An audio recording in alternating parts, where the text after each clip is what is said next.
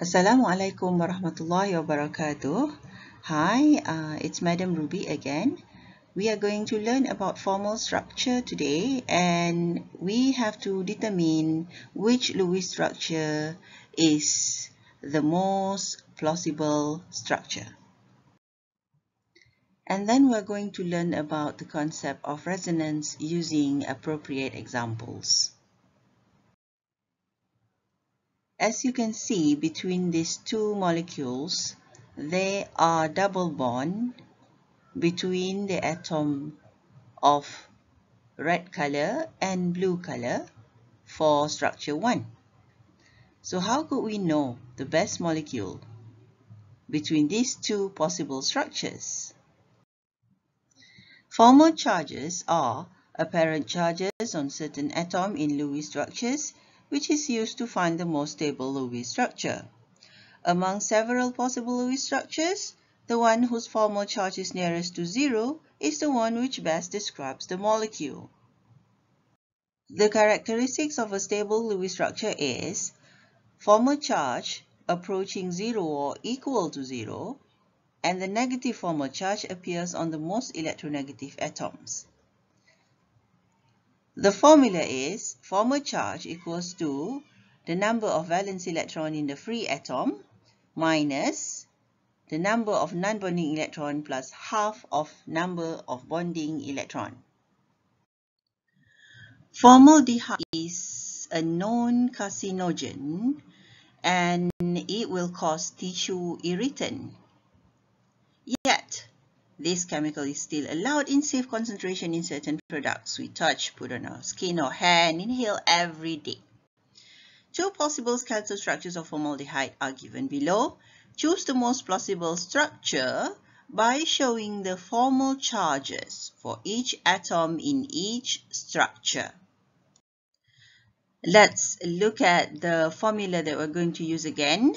The formal charge is equals to the total number of valence electron in a free atom minus the total number of non-bonding electrons, i.e. lone pairs of electron, and plus the half of the total number of bonding electrons, means how many bonding pairs of electrons do you have. The sum of the formal charges of the atoms in a molecule must equal to the charge on the molecule or ion. Now let's calculate the formal charge for compound A. This is the formula again. Carbon has 4 electron valence as a free atom minus 2 the lone electron plus half times 6, which is the 3 bonding pairs. The formal charge on carbon now is -1. Next, formal charge on oxygen, having 6 electron valence as a free atom, minus 2 lone electrons, plus half times 6, the 3 bonding pairs, equals to +1. The formal charges on hydrogen is 1 minus 0 plus 1 equals to 1.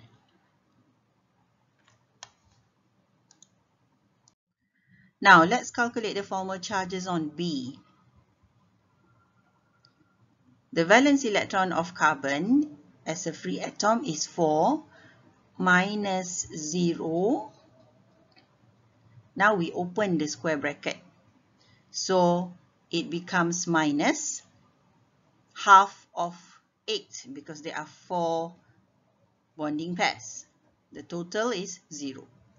The formal charge on oxygen is now 6 minus, there are 4 lone electrons there, minus half of 4, which is 2.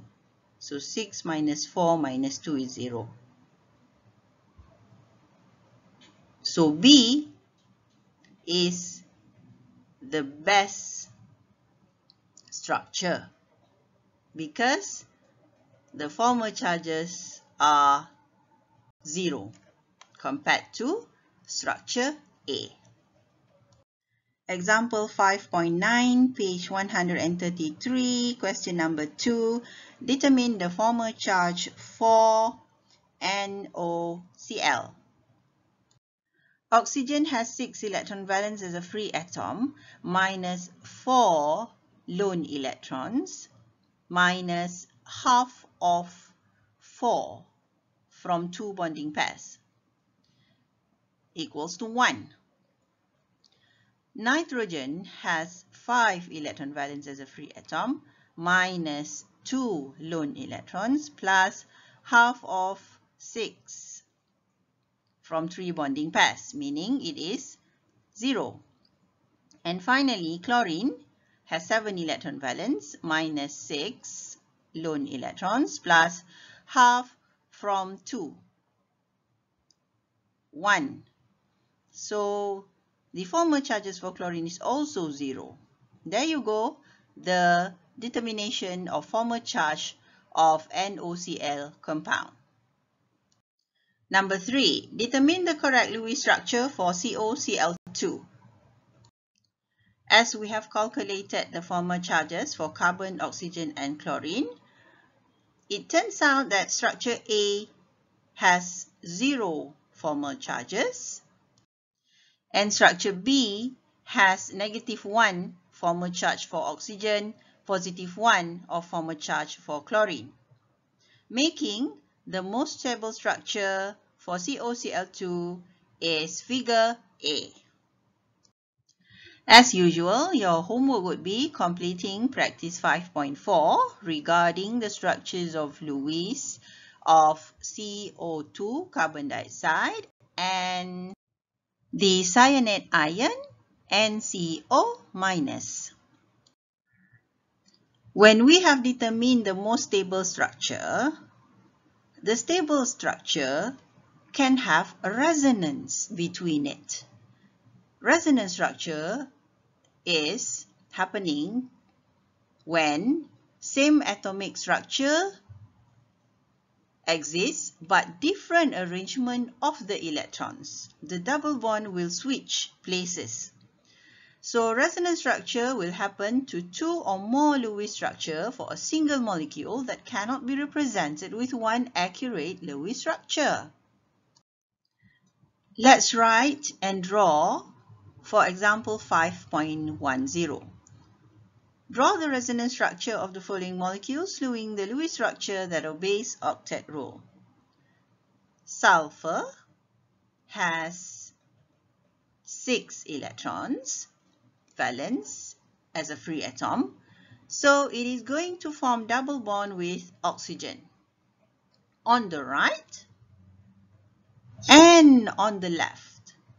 So the resonance structure for sulfur dioxide is given in the slide. They can exchange, the electron can move around sulfur, and in between the two resonance structure we put the sign, arrow with 2 heads, left and right. For ozone molecule also we have 2 resonance structure. The first structure has double bond on the left, and the second structure has double bond on the right. So please write the answers in your page 134. The third example is benzene. Benzene has 2 resonance structure as shown in the slide.